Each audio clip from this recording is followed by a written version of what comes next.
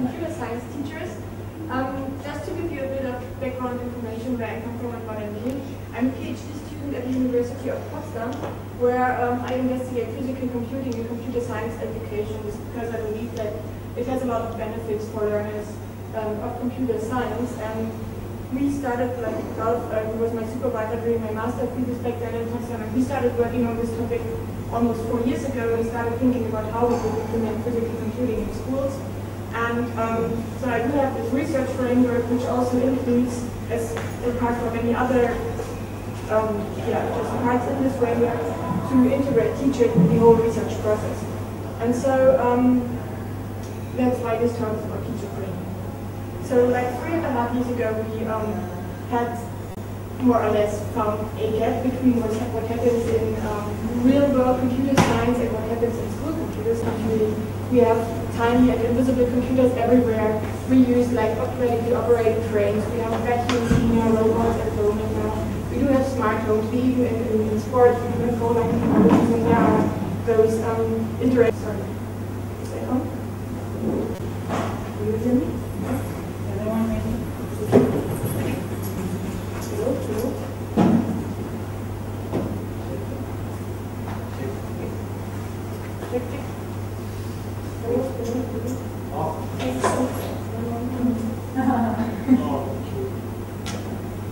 Hello. Hello?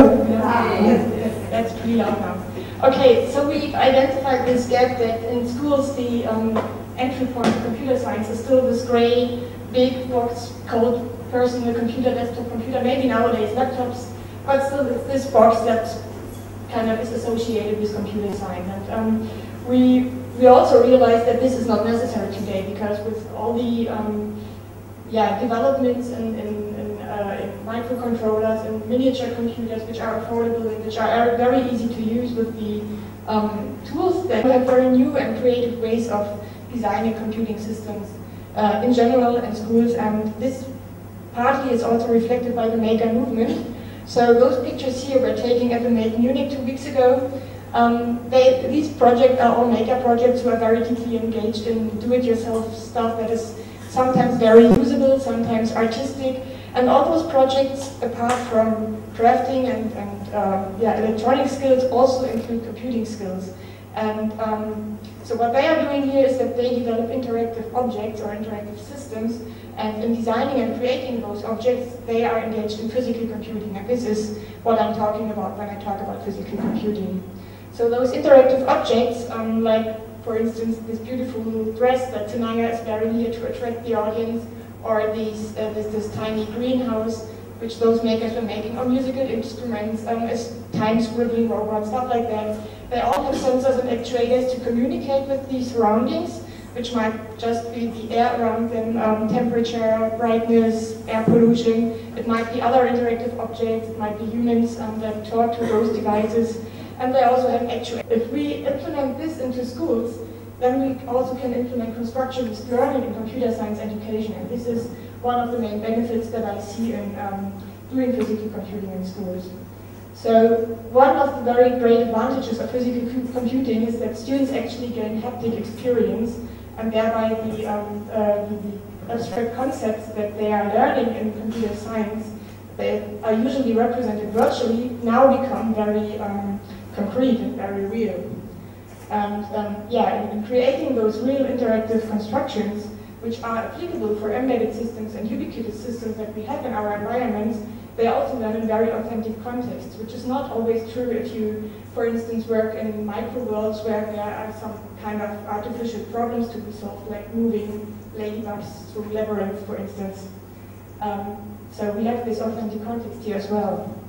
And creating those objects, the students are also by their mind, but also in a physical way, so they can touch those objects, they can share them with their peers, they can show them around.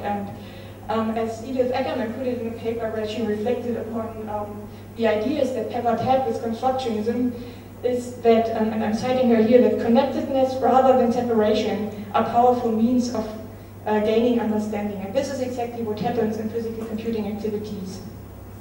So the students in doing these activities can dive into the role of inventors, and this way are connected to their artifacts, as I just said. Okay, we of course wanted to know if our ideas are actually applicable in schools, and that's why we ran a lot of pilot projects in different settings. So I ran RTs, saw that this is also done in very many other contexts all over the world. So we can now say that it seems to be very applicable, especially for computer science. And in parallel to that, we also included the teachers, as I said initially, and we teacher training days a year for computer science teachers. And in those settings, we usually have like 60 to 90-minute blocks to train those teachers or to provide them with professional development. And in this very restricted setting, we tried to bring the ideas of physical computing to the teachers to then allow them to take those ideas and design their own lesson plans and based on the particular needs that they have. And given these conditions that we have here on the slide, we've trained about 250 teachers throughout the last years. High school teachers, vocational school teachers, university teachers, not necessarily computer science teachers, but most of them were. And we also evaluated those workshops with two aims. One aim, of course, was to improve those workshops and to actually fit them to the teachers' needs. And another aim was then later to develop a longer workshop, which was run last year. And from those evaluations, which we have done in group interviews with the teachers, in discussions, in feedback questionnaires, and in just observing them throughout the process of those workshops, we gained some very rich results, I would say. Some of them were surprising, others were quite obvious. So in the beginning, we noticed that teachers have very little experience in physical computing. So they might own a Raspberry Pi or an Arduino and have maybe done a blinking LED project, but they have rarely, most of them never used it in the classroom and have no idea what to do with it, except for like those starter projects that you find in the accompanying books of those tools. We also noticed that physical computing seems to be quite intimidating to many teachers because they have this preconceived notion of having to fumble with those tiny wires on breadboards and having to know a lot about electronics and circuitry. And they are often very surprised to see that they do not actually have to have this knowledge, but that they can use those tools very creatively even without this particular knowledge. And this also leads to a very important issue, which is time. So in those kind of objects, so they got a feeling for how the hard and software work together, but only very few actually created something that was meaningful to them. What was also important, and I'm trying to rush through a bit because of the time issue that we have, they really liked the hands-on activities, so they really wanted to do the stuff that we were providing them with.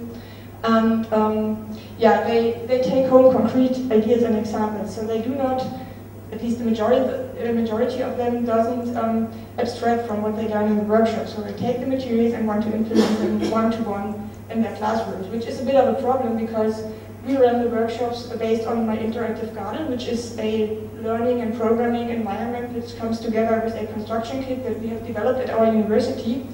And this one is not for sale. So the teachers in the end were often quite frustrated to not be able to buy this kit, and we shifted them to other hardware that was available and provided them with this hardware so that in the end they went happily home and used that stuff. Okay, and like the most interesting part is this one down here. Physical computing has made it to schools. So when we compare the data that we've gained very recently, we see that teachers actually come with very clear expectations to our workshops. While 2 years ago or 3 years ago, most of them didn't even know what physical computing is. So the gap that we've identified is actually less and less of a real problem, also partly because physical computing has already made it to some curricula. So for instance, in England's CAS curriculum, it's very deeply involved in computer science, and also and this one affects us very particularly as I'm working in this region, in the new curriculum for computer science that we have in Berlin and Brandenburg, which will be effective by 2017, if I'm not mistaken, we have physical computing in there as well. And this now leads to a new kind of, well, not really problem, but maybe challenge, namely that teachers often do not really know how to teach and what to teach in this particular domain. So there's a need for professional development And we of course then ask ourselves, okay, what is it that we have to teach them, and how do we teach them? And yeah, those of you who have attended Ivan's keynote yesterday might recognize this tiny graphic here, which I found very interesting because I immediately found the same thing in our objectives for our professional development. Because the content part, which he splits into computing, tool, and pedagogy, is also, well, I call this content here, but we also found that we have content, tools, and pedagogy to teach to those teachers. Because we implement the ideas of constructionist learning, we introduce the teachers to the ideas of embedded systems, of physical computing, and we also try to bring our teaching principles to them. And these are just the 3 dimensions that are listed here. So content-wise, many things are now no longer discussed on a theoretical level, but actually done in class. And this of course involves the teachers have to familiarize themselves with new tools. And that's both on the hardware and on the software side, which is quite a challenge for many. And yeah, concerning the pedagogy, teachers have to abandon traditional teacher roles. Many of them already are in this process and are very good teachers in this kind of sense, but still they have to become learning facilitators and they have to get rid of means to be a constructionist teacher. But there are some things that are quite clear, and yeah, we're trying to integrate that into our approach as well. Okay, and then we of course wondered how we could do that. And we've looked into different approaches towards professional development, and I think there are quite a few from people who are already are also here at this conference. So for instance, Gary Stader has identified factors that lead to success in professional development in constructionist settings, which are very much similar to the experiences we have gained at our workshops. So you have to give them a good and gender-neutral prompt, like a little challenge that they have to solve. You want them to go through the constructionist process of learning themselves before they actually can teach in a constructionist way. And this is also backed by the Bridge 21 activity model, which Karina, who is sitting in the back, so if you have any questions about that model, ask Karina, has reported about yesterday a bit. And we've heard about technocentrism, which we are trying to avoid. And there are also lots of other things that kind of integrated into our framework that we've developed then. And one of those things is that it's very more or less constructionist, to make the material and the ideas visible to others and to discuss them with the peers. So this is the framework that we have then developed for our longer workshop that we were doing. So this is a framework for constructionist professional development, and I put this on physical computing in brackets because I personally think that this is applicable to many other areas of constructionist teaching as well, not necessarily only in computer science and particularly not only in physical computing. And I will explain the single parts in a second just to make you aware of those 2 boxes. So the green box is what is actually happening in this teacher training setting, in the concrete workshop. And we have this blue box here, and this is what's happening in school. So the teachers then are supposed to implement the ideas they get from the workshop. And then there is this network node here, which connects the workshop participant to the school settings of all the teachers. And there is this follow-up bubble here, which means that the workshop conductors have the opportunity and also the duty, more or less, to keep contact to the teachers in order to make this a successful approach. Okay, I'm now going through the single notes, so I hope you can read it. It might be a bit too small, but we have, as the first and very important thing, we have the idea of motivating and exciting the teachers. And what we're doing there is basically to give them examples, to let them experience what benefits physical computing brings, what they have as possibilities towards computer science, introduce them to the tools, introduce them to the didactic ideas behind that, and do that without overwhelming them with input. So just reduce it to the maximum minimum, so to say. And then, and this is like the longest part, groups to work on their interactive objects, to work on classroom material, to also exhibit what they have done in those workshops, to just share that, to gain the hands-on experience that I think is so important for them and for everybody who wants to do physical computing projects. We give a lot of help and support because we've also noticed that during the workshop when teachers came to technical issues, they were quite often pretty fast frustrated and would just give up. So we're trying to empower them to solve those problems when they run into them, because they are just not available, and they will happen in the classroom when you work with hardware and with software.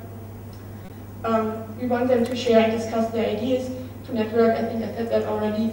And yeah, we want to follow up with the teachers. And I think that this is a really important point, because if you just provide them with professional development and let them go and do not listen to what they have experienced, then they might not even implement it at all. But if you go back to them and ask them for their experience, they feel valued, and they yeah, just integrate it into the whole research process.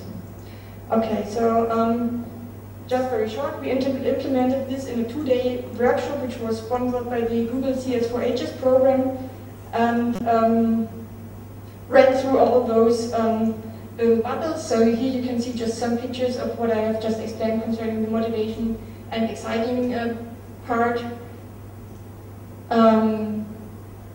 Yeah, we made them work together in groups of interest. That was also very important, because we had such a heterogeneous group with various contexts and various interests, so we put them together and let them work on what was particularly important for themselves, to really make them see themselves as part of this team. We had sessions where we discussed what was developed, and also the ideas for curriculum that were emerging from the progress. We provided them with some online space, nothing very fancy. We might work on that for the next workshop.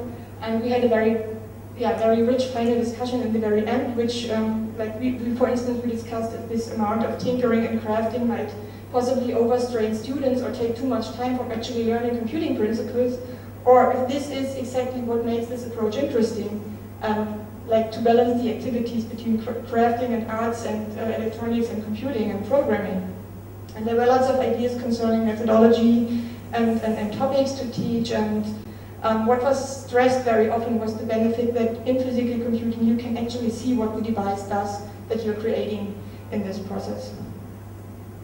Okay, so throughout the whole workshop we just gave many opportunities for networking to the teachers, and are also planning another workshop this May to connect them back to each other in person, because this approach of building an online community afterwards did not really work out very well. So there were only very few emails to all of the participants, but the teachers keep contact with me, probably mainly because I prompt them to it, I'm asking them what they're doing, but also because I provide them with material, I provide them with the construction kits for their pilot projects, and in turn I get very valuable data. So they allow me to interview them and their students. They allow me to come visit them in their classrooms and realize projects this school year, and more have announced to do that very soon. I think I said all that already. So to quickly conclude, from the experience that we have gathered in those shorter workshops and also in this long workshop, which was based on this model that I've just presented, we can now conclude that when you offer such constructionist workshop environments in professional development, where teachers are allowed to follow their own interests and to work towards their particular needs, then the chance of affecting their actual teaching is a lot higher than in instructional training. And so they are very well engaged in preparing environments where their students can learn creatively and in a constructionist way. And this was one of the main goals, that we had to help the teachers develop their own settings that are applicable for physical computing and computer science. And of course, this way the students now actually learn in constructionist settings and in a very creative way about interactive systems, and also with interactive and embedded systems, just as the teachers did in the workshops. Okay.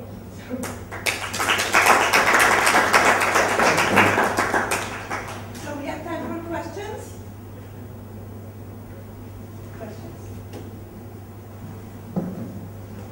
So this sort of follows from the big conversation that happened in the last few hours, but I'm curious about the relationship between the tools and the pedagogy, and whether you found, like, you said that a lot of teachers come in and they're already like very strong teachers and have strong pedagogy.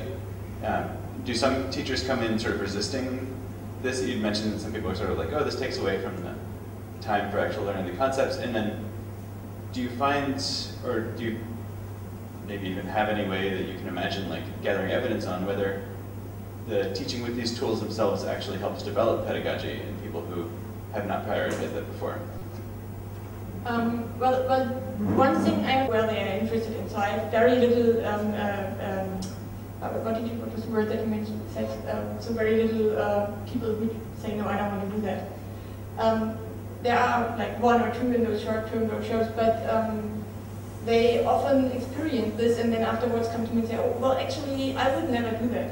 So I also, in this larger 2-day workshop, we had teachers who said, oh, no, well, this crafting stuff is not for me. But then they implemented it, and then they found that their students actually engaged a lot more than they would do in, well, whatever other type of teaching, and appreciated it a lot. And they still said, like, I have one of those teachers who came to me in the interview afterwards and said, oh, well, you know, all this crafting, it's really not my cup of tea. But, okay, I let my students do it. I don't like it, I will never do it, but the students, they really love it, and that's why I'm doing it. And, I mean, that's just a single opinion, and I do not have all the teachers of the world, and I only have those who are actually interested in this topic. But yeah, we've got these positive effects every now and then, but it's not like real big evidence. Comments on that. Like, does the tool emphasize the pedagogy behind it? And we see, especially in the formal education, like tons of constructionist tools in schools. Lego Mindstorms is all around. Microworlds and computer science education. Carol the Robot, Cara the Ladybug. We have them in Bavaria in every single school. None of it, in 99%, is used in a constructionist way. And again, we keep talking here about tools. Here, we have a new tool developed, we have a new programming language developed. Not the tool alone helps us to bring the constructionist idea into the schools.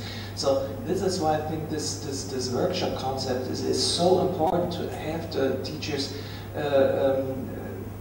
give them the experience of constructing by themselves, learn it themselves, because only if you experience yourself how much it motivates and excites you, then actually you will also use it with the kids in school. And yeah, this is where I think we need to work more on.